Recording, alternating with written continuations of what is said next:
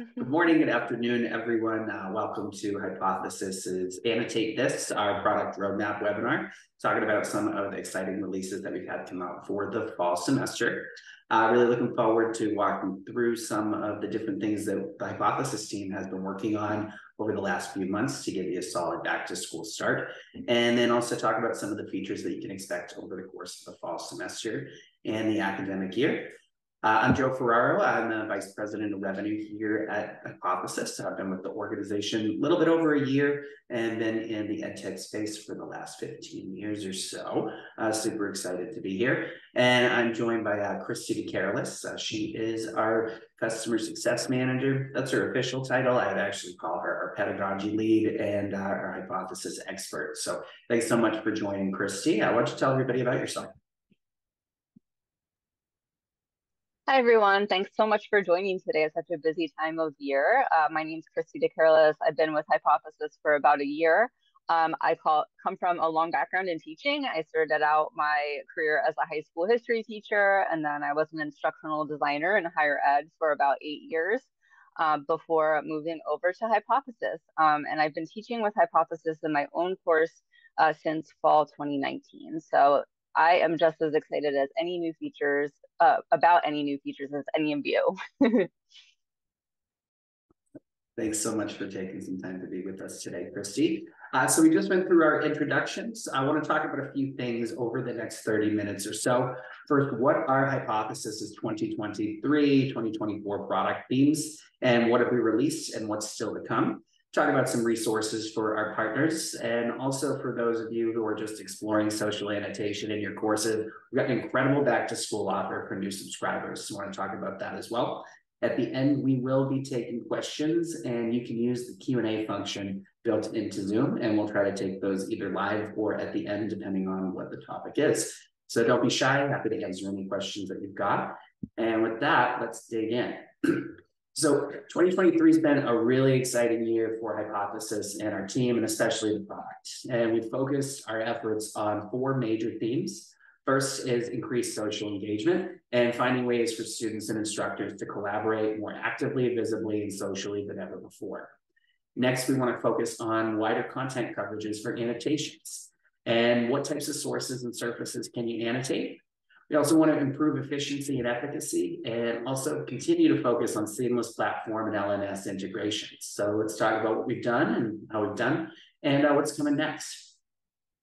What we've done so far is release daily digest emails. These were released in beta for some summer instructors over the last couple months. So if you're new to the fall semester and started to get these digests, we want to talk about the thinking behind those and what's next. For content coverage, we have really spread our wings, and we're now able to cover video annotations, JSTOR content for all of our mutual JSTOR customers, as well as an exciting new integration for Bookshelf by VitalSource. For efficiency and efficacy, we are focusing on reusing annotations and driving grading improvements to allow instructors more resources and more flexibility as they set up their course. And we've also rolled out some pretty exciting workflow updates and assignment improvements that we're going to dive into in detail over the next couple slides. So the first theme that we focused on was increased social engagement. We know that the social experience is important to learning, and it's especially important when you think of social annotation. It's not social without the social piece. And we've gotten a lot of feedback from our customers that they want to understand when students are annotating the readings for their courses and responding to prompts, and also want to let students know when their classmates are replying to annotations and reading those back. And so we have started to roll out these improvements. Christy, I'll let you take it away and talk about this. Thanks, Joe. So some of you who taught over the summer or who have already started your school year already might have noticed the Hypothesis email digests. I think we rolled these out maybe in late May. And especially for our folks who are not using Canvas, this will be helpful in letting you know when students have annotated in your course. So these daily digest emails come into your inbox to let you know when students have added annotations in your course, and currently they'll give you a summary of how many annotations have been added and in which courses.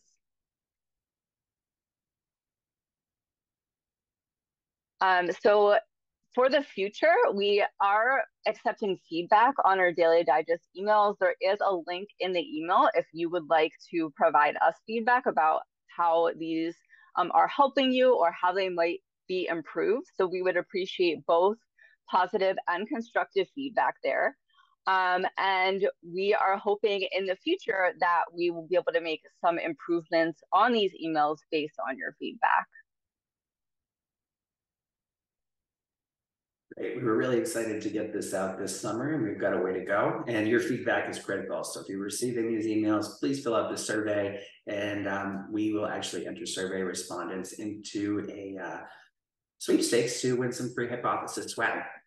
The second theme that we really wanted to focus on for this academic year is wider content coverage for annotations. As we all know, content can come in a variety of formats, and we think it should all be annotatable. We believe multimodal learning is the way of the future, and to do that, we need to cover wider varieties of content, whether that's additional publisher partners, additional library partners, video, and some other surfaces that we're working on for the coming year. We've had some pretty exciting releases over the last couple months. First was video annotation. So at the beginning of August, we launched our first video integration with YouTube video transcripts. These are built directly into your learning management system if you're a customer now, and you might have seen video show up on your picker. This is an amazing way to get students to focus on different resources that you're using outside of your traditional digital textbooks. As long as the video has a transcript, students will be able to actually click through and use the timestamp next to the video and have their annotations. As you can see, Christy set up a pretty great demo here on the right to allow students to talk about what they're seeing. And this is just the beginning. We're hoping to focus on some more video content providers over the next few months. We've also taken 2 pilots into a wider spread phase. First is JSTOR. This is a huge library resource that so many of our customers use and so many customers around the world use. And faculty and students can now annotate over any JSTOR content through our picker. That is any journal articles. It could be their free education resources and their open access textbooks. This has been enabled for all of our mutual customers as of the first week of August. And so this may be new for you on the picker. We're happy to answer any questions you've got about this. It's a really easy way to take your library resources and bring them to life in the classroom. And we've also broadened our coverage with annotations for bookshelf for VitalSource. We have some case studies, and we've actually have another webinar in just a few weeks talking about those with University of Texas at Austin and some other schools. But institutions who are VitalSource customers using their textbooks through a select number of bookstores will now see this integration as well. And the goal is to roll this out globally by the spring semester. It's a great way to keep students active, visible, and social in your text while not having to add another tool and another login. And we've seen some research that shows students are actually engaging with the content up to 5 times more regularly than classes that don't have social annotation embedded within them. So we're super excited about this. And then our third theme is improving efficiency and efficacy. Teachers and students, you can annotate, but you need to do things with those annotations. We want to improve the ability to take action and do things further. That could be reusing annotations in a course that you run in multiple semesters, distinguishing different types of annotations more clearly, and actually being able to copy and reuse annotations as an instructor. And so we have some improvements coming out. I'll let you take those away, Christy. Thanks, Joe. So I know that a lot of you all really depend on adding annotations to the document before the students have access to that document to provide extra questions or context for them, or maybe even add in some external resources for them to review as they're reading. But it's been a problem in the past that when you copy those assignments over from semester to semester, or if you are using small groups in your class, that your annotations are not shared and are not copied with your course. We are working on a feature that will allow you to reuse your annotations as you copy the course or assignment from semester to semester, or if you are setting up a group assignment and you want to create an annotation that should be available across all of the groups in your class instead of just available to one group at a time. So hopefully we'll be seeing that soon, and we'll have more information about that. As I mentioned, I think this will be especially helpful for folks that are teaching larger classes with Hypothesis and might have students annotating in smaller groups. And again, if you're really doing a deep dive with your students and providing those guided annotations, which can help students better understand and retain the reading, this will be especially helpful for you, I know. Yeah, this is one I know a lot of our customers are super excited about. We've also got grading improvements coming. What can we say about those? So there's a couple things here that I'm really excited about, and this applies to D12 Brightspace, Moodle, and Blackboard users. So if you're on Canvas, this does not apply to you. But for those of you that have been using Brightspace, Moodle, and Blackboard, I know there have been a couple frustrating things about the grading bar. First, it's that you can only add a grade out of 10, and that might not align with how you would like to grade the assignment in your grade book. Currently, the gradebook will scale your assignment as you put the grade in to the hypothesis grading bar. In the future, we're making an improvement so that the grade point value that you enter when you're creating the assignment is reflected in that grading bar, so you won't have to grade that pesky out of 10. We're also adding the ability to add a private comment to the student if you want to give private feedback on their annotations. Next slide, Joe. Yeah, and that goes back to me. We're also constantly working to keep up with the evolving learning management systems that all of our customers use. And not all features are the same. And so our engineering team has been hard at work this summer, trying to find ways to provide seamless experiences across all platforms, regardless of which LMS you're using.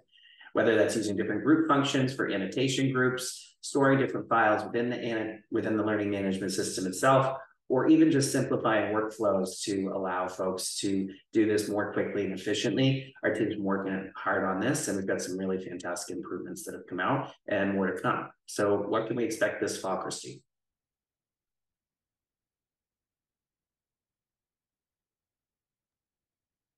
Thanks, Joe. So these are things that you should be able to see, and you might have noticed over the past semester or so, but we just wanted to highlight them in case you did not notice. So we have a couple improvements across LMSs. In Canvas, if you were using Canvas files previously, when you went to select your Canvas file, all of your files in your whole course would show up on one screen, even if you had them organized into folders, which was kind of messy. Now we do reflect the folders that are set up in your Canvas course, so you can more easily find the files that you're using for your hypothesis-enabled readings. Additionally, for Moodle, Blackboard, and Brightspace users, you can more easily edit assignments that have already been created. And again, this should already be accessible in most of your hypothesis-enabled readings now. So you'll see a little edit link next to the annotation assignment name that shows up in the upper left-hand corner of your annotation assignment. From here, you can change the reading connected to an annotation assignment. So say my example on the screen here is a syllabus annotation assignment. If I've created that assignment already and I want to upload a newer version of my syllabus before the students start annotating, I always forget to add something in there.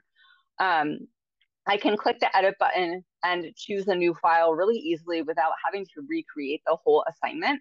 Also makes it easy to start over if you need to assign groups later on. So these couple of improvements are already available, as well as the ability to integrate specifically in Brightspace with Brightspace groups and files. Next slide, Jen. And then we're super pumped for you Brightspace users out there also for this incoming update. So D12 Brightspace, there's like a pesky part of your setup where you have to paste in a URL every time you create an assignment. With this new update, which will be coming later on, you'll be able to create assignments without having to copy and paste that URL every time. It'll make that process so much simpler and smoother for you. But this isn't quite available yet. And Joe, I think I'll kick it back to you. Great. And I know this is one our team's super proud of, that we're working on deeper linking to Brightspace, which will save not just clicks, but also improve the overall experience. And keep an eye out for an update that you'll need to install between fall and spring semesters here. Those are a lot of the product updates that we've got in front of us, and we're going to continue on the improvements there. So we've added video. We're going to be looking for more surfaces. We've launched JSTOR across all of our mutual customers, and that will unlock a lot of your library resources. The power of VitalSource bookshelf and allowing students to really use the textbooks in the way that they were designed to be done in person, writing in the margins of every single one. It's going to unlock so much potential for students and for instructors.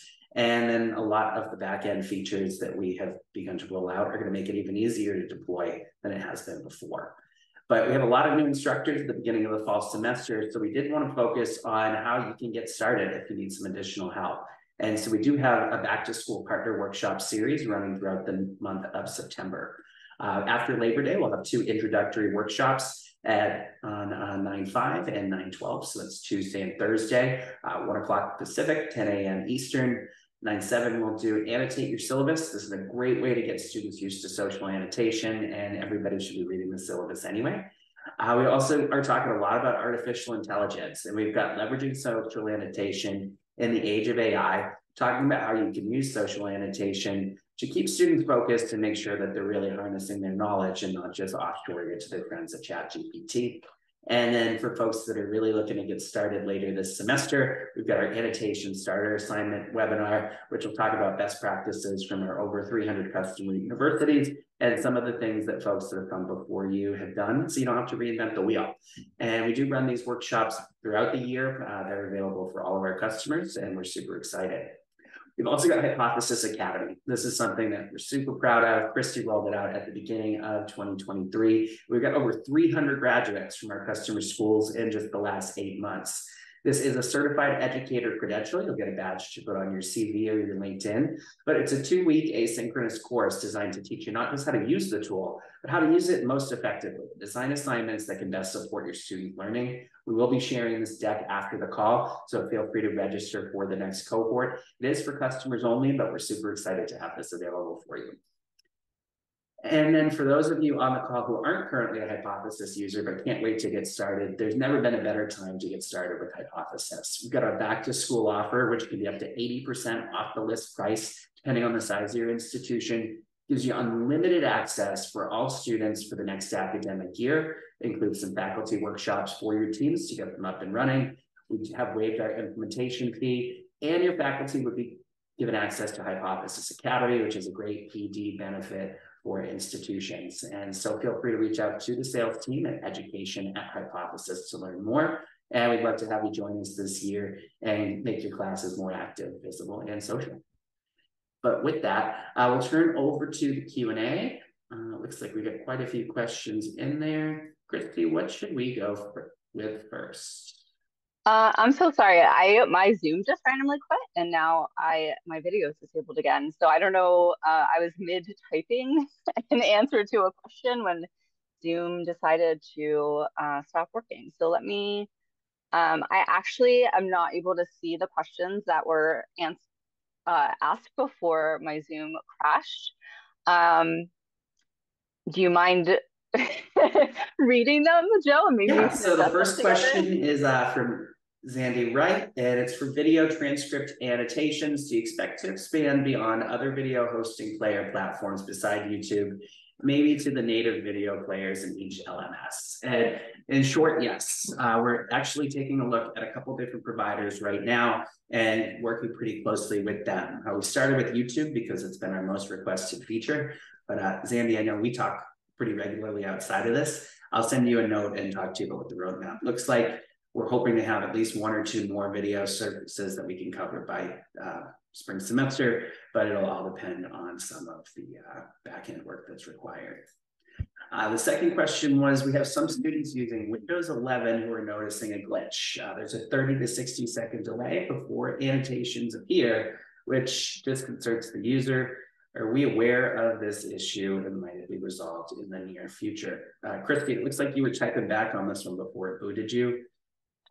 Yeah, so I was in the midst of typing a response, I think, when Zoom booted me. So my apologies for that. I was hoping the person who typed this question could reach out to our support team. I'll put our support inbox in here um, with more details. And we are going to check in with them to see if there is a known issue about that. Okay, and all right.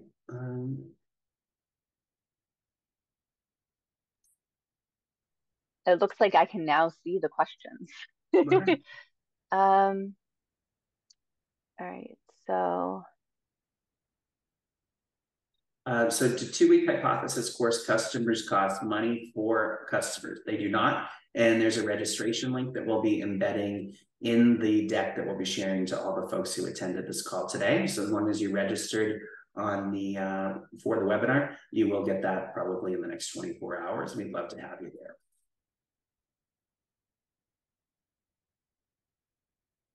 Quite a few more questions in here. What should we cover next, Christy? so I want to look at someone asked about Robert asked about tagging student annotations when we reply to them. We can add a tag, but it's an orphan and we cannot use it for the class group page. Yeah, so the tag feature that we have currently is more like a way to label annotations and filter annotations by certain topics. It's not a way to necessarily bring someone back into the conversation. We're thinking, I think you're discussing here more of like an at mention, like can you like at a student and have them have a notification so they'll know that someone replied to them. This is something we've heard a lot of feedback about, and we're hoping to work on that in the coming academic year as well.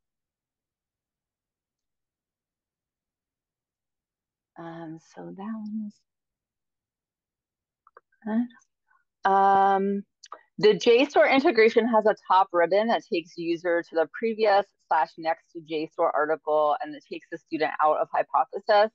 Yes, that is how everybody sees that. One of the anonymous questions asked. It's very similar to how websites work with hypothesis. So if you've ever used a URL of a website with hypothesis, you can't click on a link from that URL because it will take you to another page. So you'll just want to let your students know, along with websites, when they're annotating a JSTOR article, that you don't want to click on the top bar there. Regarding the accepting terms and conditions when selecting JSTOR, I apologize if I have miscommunicated any information about the behavior there. If you could send that screenshot into our support team. Again, the support email is available in the chat. That would be super helpful. But there is no new contract being created with the JSTOR integration. It's all aligned. You're being signed in with your school information, and it is aligned with your school contract. But thank you for that question as well. And again, the screenshot might be helpful there. And then Henry's comment about have we considered enabling annotation of pages within each learning management system? So we have heard that request for Canvas pages, the ability to annotate Canvas pages. I can make sure that is added to our feature requests, but it's not currently on our roadmap that I'm aware of. So I think that answers all of the questions I saw in the Q&A. I'll kind of hang in a couple other moments and see if anyone else has any questions. And sorry again about the weird, I've never had Zoom just like quit out on me before. I was like, did the webinar end? Where is everybody? No, it was just me. I ended. And we did get a question from Kelly about folks who are using the Chrome extension, and are these workshops appropriate for faculty who use that? So most of our workshops are LMS specific, and so you may not have all of the features that you'd be using in the free version of the tool. We do have a fantastic knowledge base with a lot of resources, and if there are specific questions we can answer for you, feel free to reach out to us.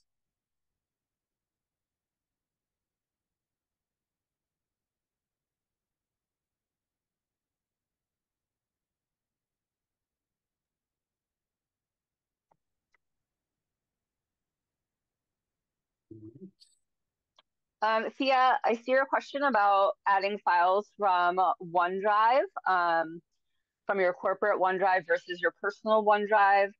Feel free to reach out to us so we can help you a little bit more with this. I'm going to put the customer success email into the chat so you can reach out.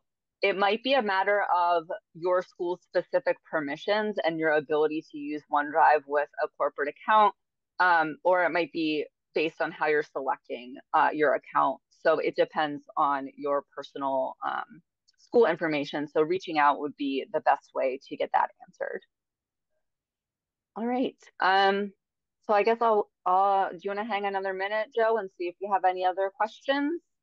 We can give it another minute. Looks like we've got one already. And we've got a few actually.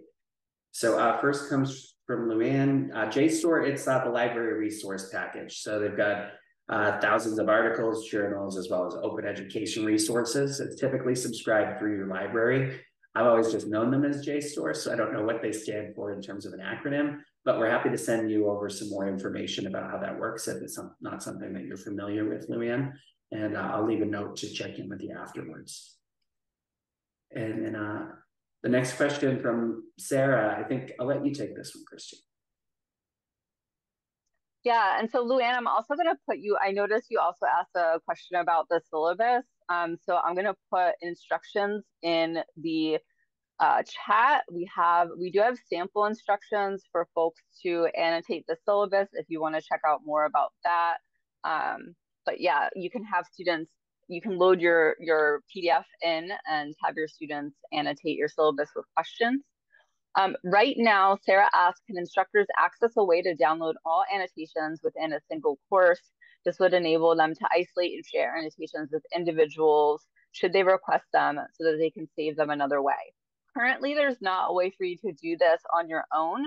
However, if you do reach out to the success or the support team, we can definitely help you get access to those. So like I said, currently can't do this on your end. It is being explored for the future, but definitely reach out and we can get you those. And thanks, Lynn, on what JSTOR stands for. Great. Oh, I learned something today. Thanks, Luann.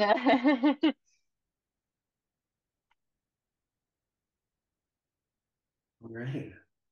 Well, this probably never happens. I know it doesn't for me, but that's what we've got for you today. So we can give everyone 30 minutes back from their scheduled day. We won't tell anybody if you try to get some work done before somebody else realizes you're free. But we will be sending out a copy of this recording as well as a copy of the deck.